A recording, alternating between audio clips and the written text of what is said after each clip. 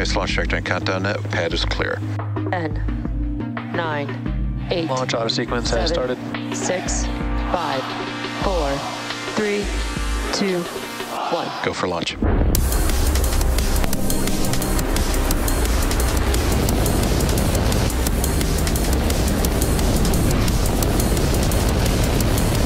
Vehicle is supersonic. Stage separation confirmed. Dragon, separation confirmed.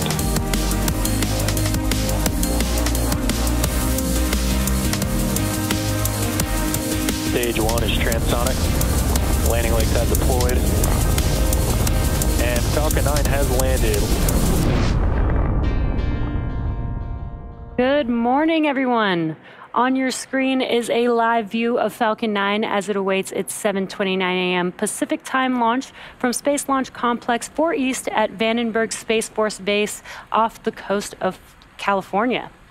My name is Jesse Anderson. I'm a production engineering manager here at SpaceX, joining you from our headquarters in Hawthorne, California, which is just about 150 miles south of the launch site that you see there on your screen. The Space Development Agency Tranche 0 mission, as you can probably tell by the name, is for the Space Development Agency, or SDA. Today's launch marks SpaceX's 221st launch overall and 22nd launch of 2023. And if you've been following along, you may know that the Falcon 9 auto-aborted just prior to T0 on our first launch attempt. Falcon 9 is designed to auto-abort if it sees anything that is even slightly off. The abort was triggered by one of the 9 engines on the first stage. The teams took a closer look and since then have confirmed that the vehicle is healthy and we are ready to launch SDA's 10 satellites into low Earth orbit. Now, today's mission supports the SDA's Proliferated Warfighter Space Architecture Constellation, also known as PWSA. As an organization, the Space Development Agency leverages commercial advances to speed delivery of key capabilities on just 2-year timelines, with the goal of quickly delivering space-based capabilities. The 10 satellites on board the second stage will provide global military communication and missile warning, indication, and tracking capabilities to support terrestrial missions. It's also worth mentioning, at the request of our customer, we will not be sharing any views from the second stage today, and therefore will be ending our webcast around the T+8 minute mark just after Falcon 9 is expected to touch back down on Earth for landing. Now, the SDA payload is located at the very top of Falcon 9, which you can see there on your screen inside of what we call the payload fairing. The payload fairing is composed of 2 halves, and when put together, it measures about 40 feet in length and 17 feet in diameter. Now, while on Earth, the fairing's primary job is to protect the payload from contamination. Then after liftoff and through ascent, the fairing will also shield against aerothermal loads and heating. But once we're in the vacuum of space, we no longer need this protection, so we will... RP1 load is complete. We will jettison the fairing halves, and the second stage will continue on its journey to orbit. Now, the fairing halves supporting today's mission are flight proven, with one half flying for its 6th time and the other for its 4th time. Now, below the payload fairing is the second stage, which is responsible for propelling the payload to its drop-off orbit in space. Now, if you look at the rocket on your screen, you may see that there are some similarities between the first and the second stage. Not only is the second stage similar to the first stage, it also has the same diameter, uses the same metal in the tanks, same computers, same propellant, and nearly the same engine. Now, this allows us to use similar tooling, design, and systems, which results in greater efficiency and reliability. Now, the first and second stages are connected by the inner stage, which houses the pneumatic pushers that allow the stage to separate during flight. The inner stage also houses the second stage engine, which we call the Merlin vacuum engine, or MVAC engine. And as a reminder for today's launch, we will not be sharing any views from the second stage at the request of our customer. And again, we will be ending our webcast around the T+8. Falcon 9 tanks are pressurizing for strong back retract. We will be ending our webcast around the T+8 minute mark just after Falcon 9 touches back down onto land. Now, the bottom 2/3 of the vehicle is the first stage, and that is the primary part of the rocket that gets reused multiple times. On the bottom of the first stage are 9 Merlin M1D engines that accelerate the vehicle through the thicker parts of the Earth's atmosphere. Now, the first stage, or what we call the booster that's supporting today's mission, is flying for the 2nd time, having previously supported a past Starlink mission. Now, we'll attempt to recover the first stage again at landing zone 4, and if successful, it will mark our 183rd overall successful recovery of an orbital-class rocket, including both Falcon 9 and Falcon Heavy first stage landings. Now, it is a little hard to see with the clouds on your screen, but the clamp arms just below the fairing are beginning to open. And now you can see on the right hand of your screen that the transporter erector, or the TE, is beginning to retract away from the vehicle just slightly. Now, at T0, Hydraulics will pull the transporter erector even farther away from Falcon 9 as it lifts off.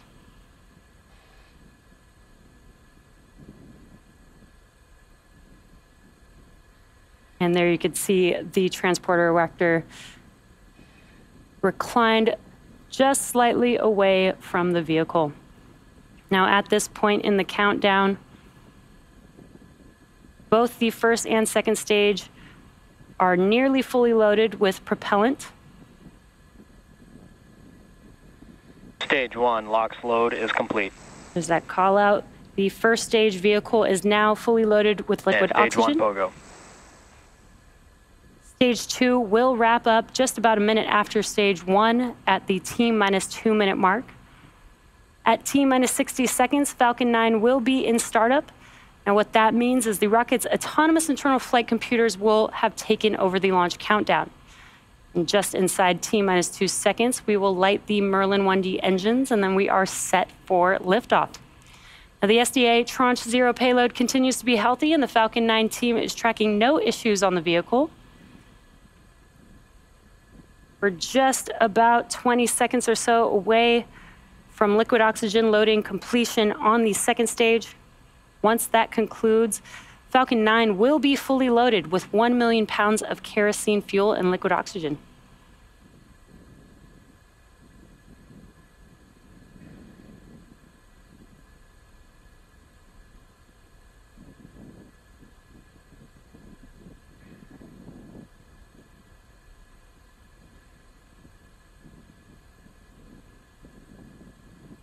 We are expecting that the second stage is fully loaded with liquid oxygen, just waiting for a call out. Stage 2, LOX load is complete. And great news, Falcon 9 is fully loaded with propellant now. And you can see on the right hand of your screen, or now you can see a view that there are more white clouds coming from the transporter erector. That's because now that we're done with loading propellant, we are clearing out the liquid oxygen line on the TE. Now coming up at T-minus 1 minute, the flight computers will take over the launch countdown. We should hear a call out for Falcon 9 in startup.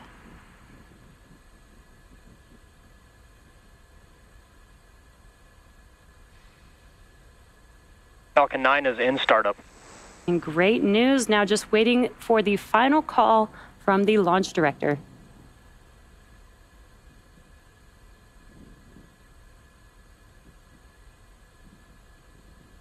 LD is go for launch.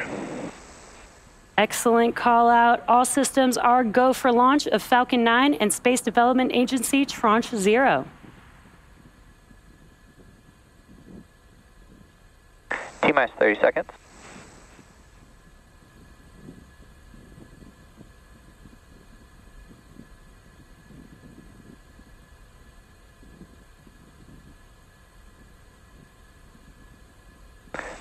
Seconds.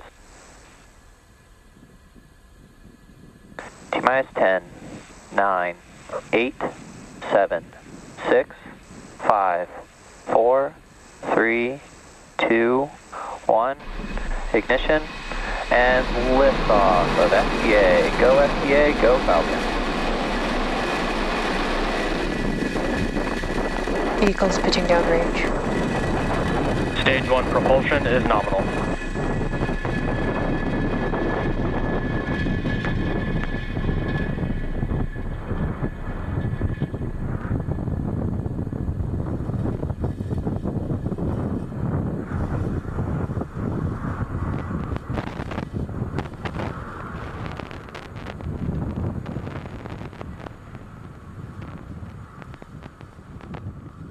We're now at T plus 40 seconds into the Space Development Agency Tranche 0 mission. Falcon 9 has Power and telemetry nominal. Falcon 9 has throttled down its engines in preparation for Max Q, which is coming up here in just about 20 seconds or so. Max Q is the point at which the vehicle experiences the Falcon 9 is greatest supersonic. the greatest amount of aerodynamic pressure, the largest structural load on the vehicle on ascent. Max Q. Great news, we have passed through Max Q. We're also getting some awesome views of the first stage, or the Falcon 9 vehicle on your screen.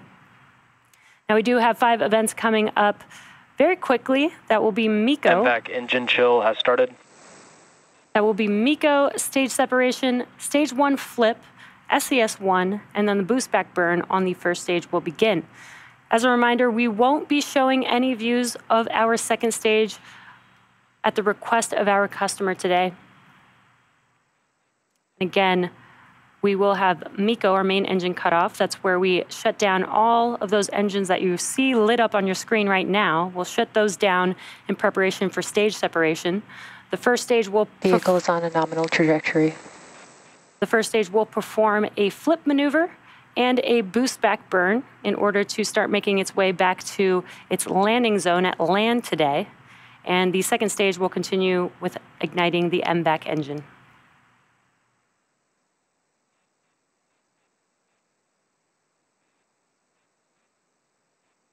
Main engine cutoff.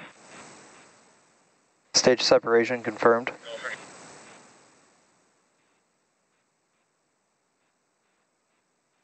MVAC ignition. Stage 1 boost back startup. And we have just had all of those events. MECO, stage separation. You can see on your screen that the stage 1 vehicle is performing a flip maneuver. And the MVAC engine has ignited on the second stage. Again, we will not be showing any views of the second stage at the request of our customer today, but we should hear a call out for fairing separation here shortly.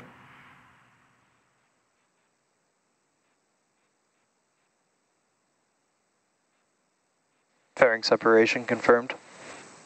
And there's that call out. We have had confirmation of fairing separation.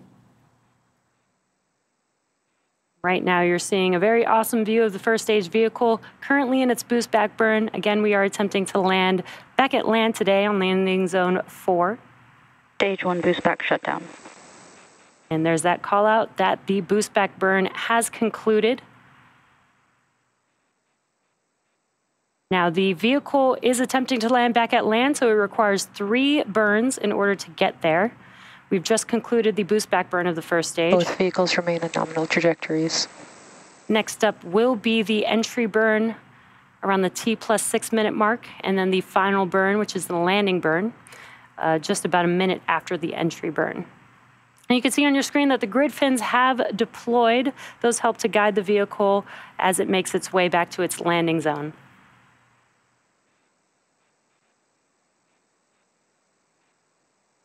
Now, if you've been following along, you might know that we typically attempt landing on our first stage on a drone ship in the middle of the ocean. Today, however, we do have the ability to land back on land, which is not too far from where we lifted off this morning. Our ability to execute a land landing is really dependent upon the needs of the mission, the trajectory, and the performance needed by the satellite determines if we can return to land. Now, most of the time, these requirements don't allow for a return to launch site landing attempt, which is why we developed the capability to land our first stages out in the ocean with our drone ships. But again, today, we do have this capability, so we are making our way back to land. Now, if you're just now joining us, we had a successful liftoff of Falcon 9 and the Space Development Agency Tranche 0 mission. As the mission name suggests, today's customer is SDA, or Space Development Agency. After an on-time liftoff, we had successful main engine cutoff, or what we call MECO, stage separation, stage 1 flip, second stage engine start 1, the boost back burn, and fairing separation from the second stage. We are now coming up on the second burn on our first stage vehicle, which is the entry burn. Just about 30 seconds away from that entry burn beginning. The entry burn is where we light up 3 of the 9 engines on the first stage vehicle, and that helps to slow the stage down as it re-enters the upper parts of the Earth's atmosphere.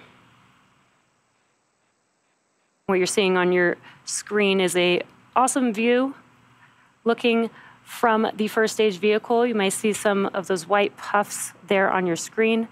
That is nitrogen gas.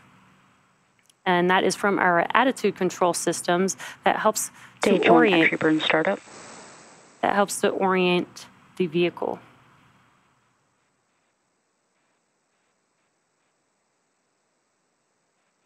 And there you can visually see on your screen that the entry burn has begun. We've reignited 3 of 9 M1D engines. This burn is just about 20 seconds.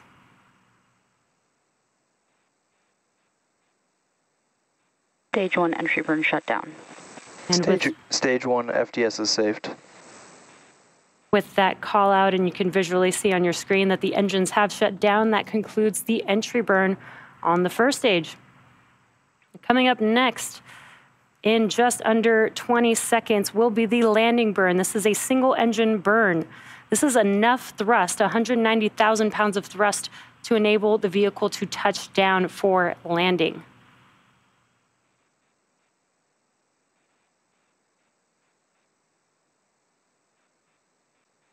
Stage 1 transonic.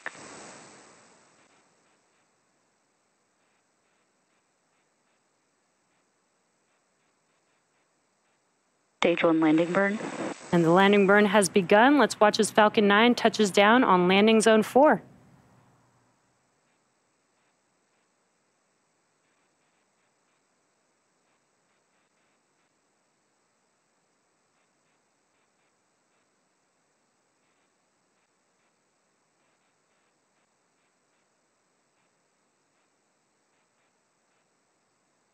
Stage 1 landing leg deploy. Terminal guidance. Stage 1 landing confirmed.